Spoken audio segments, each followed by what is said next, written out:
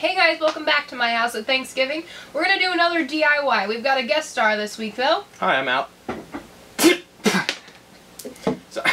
Sorry, Al's voice. Alright, we've got a guest star with us this week. Introduce yourself. Hi, I'm Alex. We're going to be working with some clay today. And, What's going on? No, not you. Different clay. Different clay. Whatever. So we're going to be getting to work on some clay. And before I do that, let me just put on my apron. Huh? Clay? No, clay. It's a brand name. It's an apron for clay. Not for you. Who knew? It's for me. Okay, first things first. Let's get some clay. Now, if you get some of the clay out of the bag, chunk like that, you might want to, take that, slap it into a ball, and then work with it.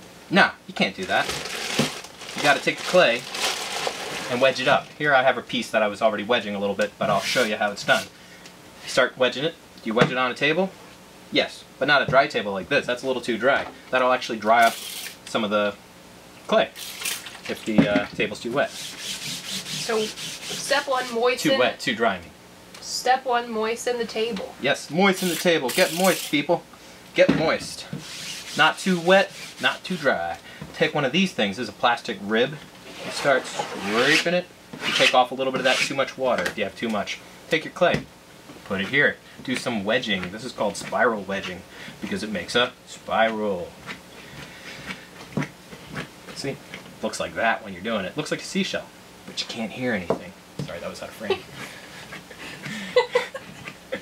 You want me to do that again in frame? That's fine. Sorry, this is an editing nightmare. Once it's all good and wedged, you got one of these shapes. Another seashell. Another seashell. But you can't hear out of this one either. Then you slap it into a carrot shape. I know the terminology is kind of confusing with complex terms like carrot shape, potato shape. There's a lot of vegetable shapes in pottery. That only I use those terms though, so it is confusing.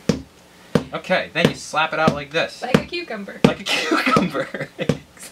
No, like a carrot because it tapers. Oh. Cucumber would taper on both sides. Carrot's only on one side. Then you take your bucket of water. Plop it right there in front of you. With a dry hand, grab the top. Hold it here with your other hand. Dip it.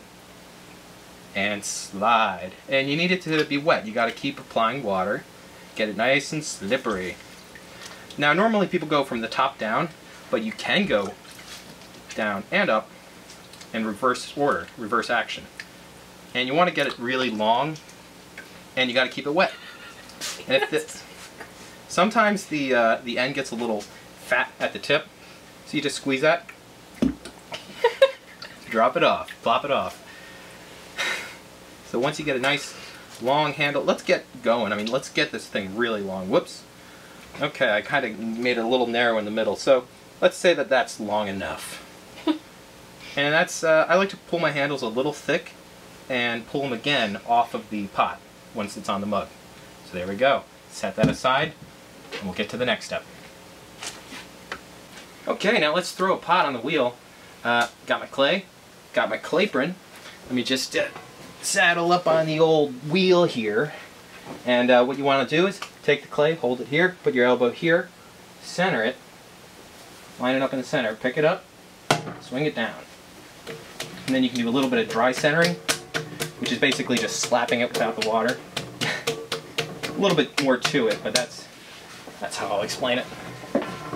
Get kicking the wheel. This is a kick wheel from the 70s I got here.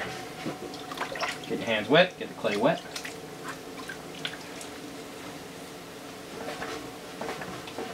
And this is called coning up. Coning up and coning down. You know, very original names in pottery. They call it coning up because you make a cone and it goes up. And this is to help center the clay and even out the compression of it. Because you don't want the clay to be harder in one spot than it is in another spot, or else when you go to start throwing it, start pulling up the walls, it'll be uneven, it'll be harder. So now I got it looking about center. open up the middle. This requires a fair amount of water, so I just fill up the little pool here in the middle so that my fingers are swimming in it.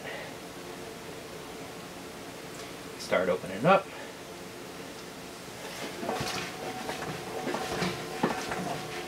Now I just want to make the bottom in here, so I pull over, make a flat bottom.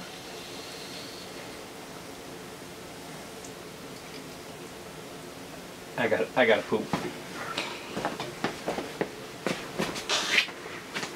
Okay. Well, I guess I'll be taking over. Okay. So, oh gosh, that's fast. Water touching. How do I make it spin? I'm gonna fall off the chair. Okay, and rubbing. And more water in the middle. Okay. I don't know how to get it to go up. It's harder than I remember. Oh gosh. I gave it a boo-boo. Let's see if I can fix it. That looks good, right? Oh no.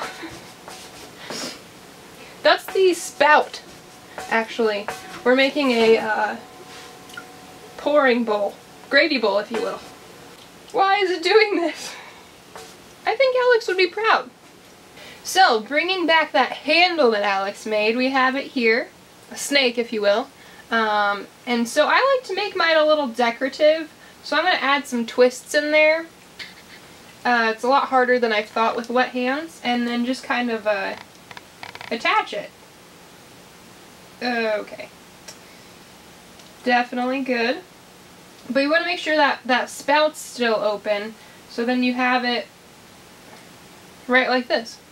Alright, thank you for joining us and teaching us how to do some clay shaping. Yeah, you made a thing. A gravy boat. Yeah. With a handle. You clearly followed all my steps and, you know, instructions. I thought so, yeah. Yeah. I learned a lot from this guy. We hope to have you back. Yeah.